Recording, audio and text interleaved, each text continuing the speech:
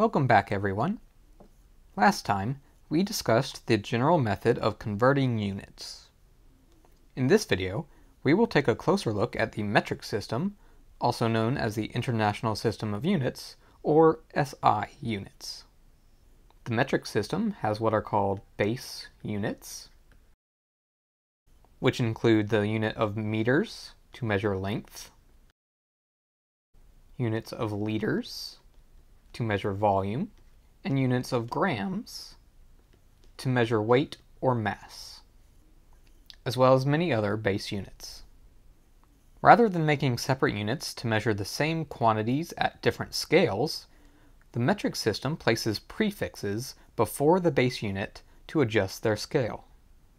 For example, the base unit of length, the meter, is on the scale of a yard for US units, but attach the prefix kilo for kilometers, and now we have a unit of length in the metric system that is on the scale of miles.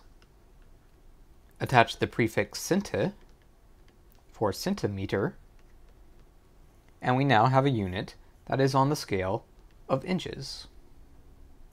These prefixes apply to all base units in the metric system, making it both versatile and easy to keep track of what units are measuring. Another strength of the metric system is how straightforward moving between prefixes is. Take a look at this table. In the center, we have our base unit, which would be where our normal grams, meters, and liters would be.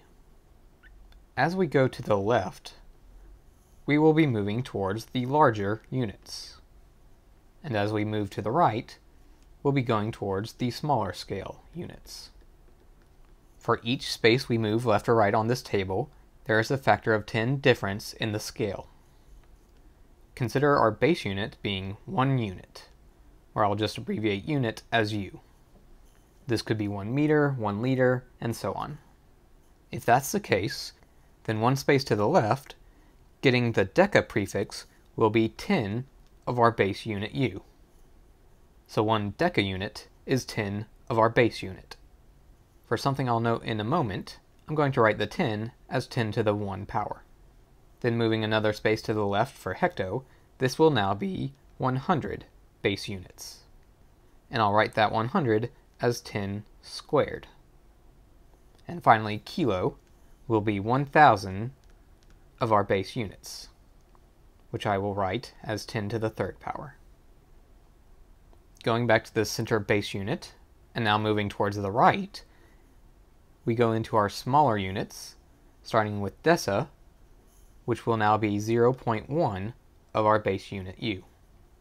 I can then write this as 10 to the negative 1 power. Another space to the right puts us at centi, where we will have 0.01 of our base units in 1 centi unit, which can be written as 10 to the negative 2. And one more space to the right leaves us with the milli prefix, which is now 0.001 of our base unit U, which I can rewrite as 10 to the minus 3. Because of this simple factor of 10 difference between adjacent prefixes, conversions between metric units with different prefixes is always either a multiplication or division by some power of 10. When moving between prefixes, you want to look at or visualize this table and just count how many spaces you will be moving. Let's say we wanted to move from a smaller unit like our base unit over to the left towards the larger units like kilo. That would be moving 1, 2, 3 times to the left. To make the conversion numerically, if we are now saying we're moving n times to the left, we're moving from our smaller unit to a bigger unit, so our numbers will look smaller compared to that scale, meaning we should divide by the factor 10 to the n power. Or equivalently, we can simply move the decimal in our number n times to the left. On the other hand, if we are going towards our smaller units from our base unit, such as to milli, from the base unit to milli would be 3 movements to the right. And now we're in a smaller scale unit. So what started in our base units should now look like a much bigger number on this scale.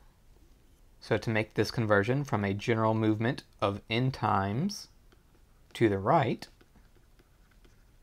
we would now want to multiply by the factor of 10 to the n power. Or equivalently, move the decimal n times to the right. The simple method of moving the decimal shows why we organize our table with the larger units on the left and the smaller units on the right. Setting up the table in this manner lets us move the decimal in the same direction we are moving across this table. Let's work through some examples to show how this works. First off, consider converting 8,475 meters to kilometers. We could use the method we discussed in our previous video, making the ratio from the conversion factor of 1,000 meters equals 1 kilometer, but let's utilize the method we just discussed. Here we are starting on our base unit of meters and want to move to the prefix kilo. Looking at our table, this means that we want to move 1, 2, 3 spaces to the left, which means we can take our number 8,475 and divide by 10 to that 3 power. Taking 8,475 and dividing by the 10 to the third, or 1,000, will give us 8.475, and we are now in kilometers. Equivalently, we could have moved the decimal over 1, 2, 3 times to the left, just like we moved on our table, and this would give us the same answer of 8.475, now in kilometers. Next, let's consider converting 0.025 kiloliters to centiliters. Well, we are now starting in the prefix of kilo, so we are over here, and want to end up in centiliters, which means we want to go over here, and to do that we'll move 1, 2, 3, 4, 5 spaces across this table.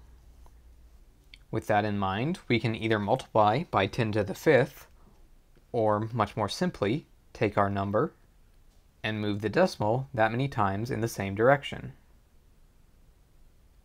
Moving the decimal 5 spaces to the right, and filling in the zeros that are missing, ends up giving us 2,500, now in centiliters.